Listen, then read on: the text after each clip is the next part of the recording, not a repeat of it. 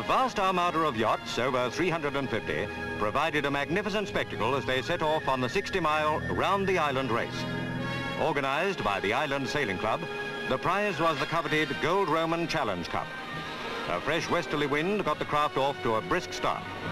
Expert seamanship was essential to avoid collision with the mass of boats on the water, but the skill was there and the yachts were racing.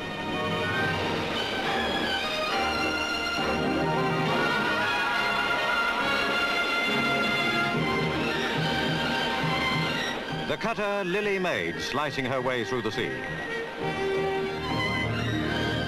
From the Pathé News camera plane, a seagull's view of the battle for position.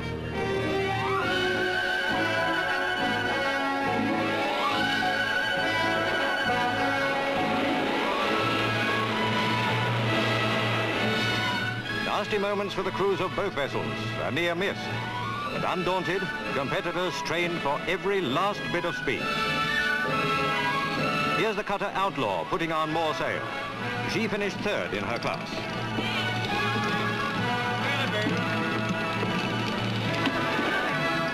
But here she is, Sir Max Aitken's American-designed sloop Roundabout, showing the speed which eventually made her undisputed winner. Her superiority over Yeoman 14th, overall second, though equally handicapped, was the talking point at Cowes. Showing the style which won her third overall place, S. Clark's Quiver 4. Chevalier 25 tons of sheer grace and power racing to the Needles, where one of the most wonderful sights of yachting captured the eye as the spinnakers were hoisted, harnessing the following wind and showing their brilliant mass of colour.